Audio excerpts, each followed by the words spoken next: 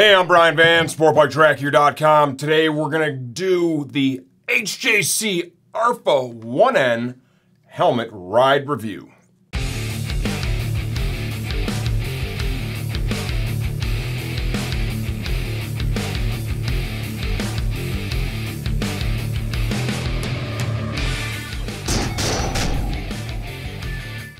Okay, 2 weeks ago, I finally had the opportunity to ride in the HJC RPHA 1N helmet. This is something I was really excited to do when I did the product review of this helmet. If you guys watched that, you probably already know I'm really impressed with what HJC did here. This is without question the best helmet they've ever made. There's no doubt. Fit, finish, overall quality, right? The best product they have ever brought to market. Where it gets, I think, complicated is now when you look at the price point of this helmet, you are in pretty direct competition with some heavy hitters. During this weekend, I rode in this helmet and I rode in another brand new model from a big time brand. I can't tell you which one it was yet because I'm not allowed to talk about it. I actually had to sign a piece of paper, but it gave me the opportunity to compare this with something that I fully expected to be great, and it was everything I expected and then some. So it's a great baseline, a great head-to-head. Overall, what did I think of it? The riding experience in the helmet. It was exceptional, right? Things that it did really, really well. It flows a tremendous amount of air. You look at the intake vents on this bad boy. It flows an unbelievable amount of air. Aerodynamics. I installed the wing on the back of the helmet. You gotta admit, that thing just looks gnarly, man. You get this on the helmet, just looks badass. You feel like you're racing MotoGP in this thing. The aerodynamics are amazing, right? No doubt about it. The fit. I'm 58 centimeters on the money. We're a medium. Good, comfortable race style fit. It really feels like it captures your head. It takes a little bit of effort to get it on and then take it back off, which indicates, you know, it seals up nicely around the base of your jaw and your neck. That's what you want. You want it to be held securely. You don't want to move it around while you're on the track, right? In the event you have an accident, that works in conjunction with the chin strap to make sure the helmet stays in place. I like the fit.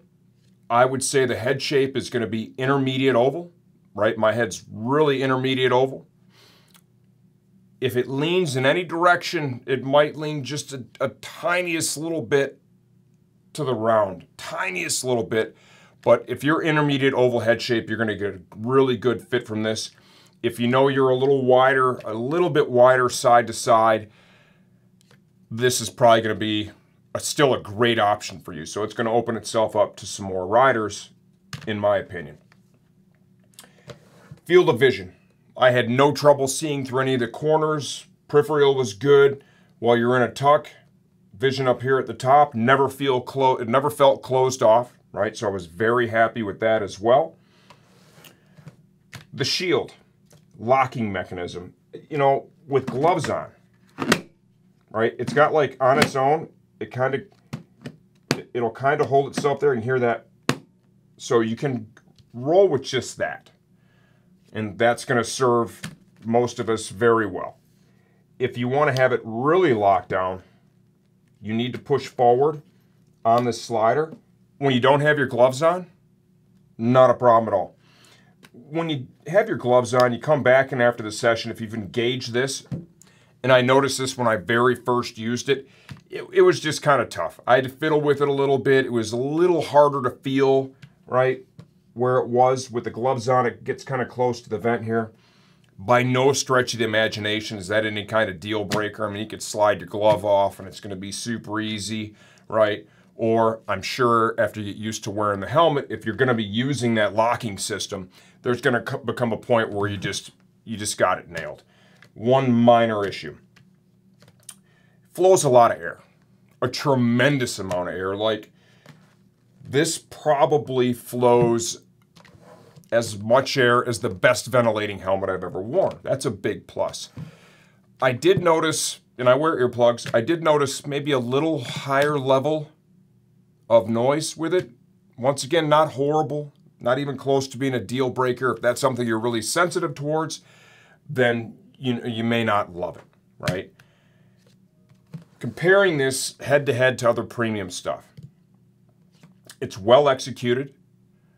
It belongs in that category, you know, where I think it's going to take some time is for people to get comfortable with seeing HJC in that space, in this space, and I think the helmet belongs there, absolutely, especially after riding in it. I think the helmet belongs there for sure. I think it's just going to take time for people to get comfortable, right, as more riders use it and have a good experience and share said good experience with people. Comfort is going to follow for sure, and I think you'll see more and more people using them and on the racetrack, on the street, in that premium category. One thing that I will say too was a little bit of a bummer, and you know, all this COVID nonsense that we've went through the last few years probably has had some impact on this, is the availability of the tinted shields. At the time when I took this out to ride in it, well, there just weren't any, right? And we really haven't had any adequate supply of the dark smoke screen or the tinted screens for this helmet since it was first released in production last year. That is something, you know, and that could be totally different by the time you watch this video. Very possible that that's already solved itself, and I know HJC is going to get that solved. But riding only in the clear screen, it became very apparent once again why we all like to buy dark smoke screens when we're riding on the racetrack. You know, it's just kind of distracting. You get a bright sunny day, get that sunshine pouring in the front of the helmet. You don't have anything to cut that a little bit. A little bit of a bummer. That's another very minor takeaway because that's quite easily resolved with simply having ready access to a tinted screen. So to close this thing up, right? A couple of basic points. I weighed it on the scale too. This is a size medium. It has the big wing on the back. 3.6 pounds even on the scale. That's about what I would expect from this helmet. This is an FIM certified helmet. You could use this in MotoGP if you're fast enough to ride there. You could wear this helmet. It's going to pass. Intermediate oval head shape. Excellent field of vision. Class-leading ventilation. That's important to you. Would I buy it? Would I be happy with it if I bought this for my new premium track helmet? The answer to that is yes, I would.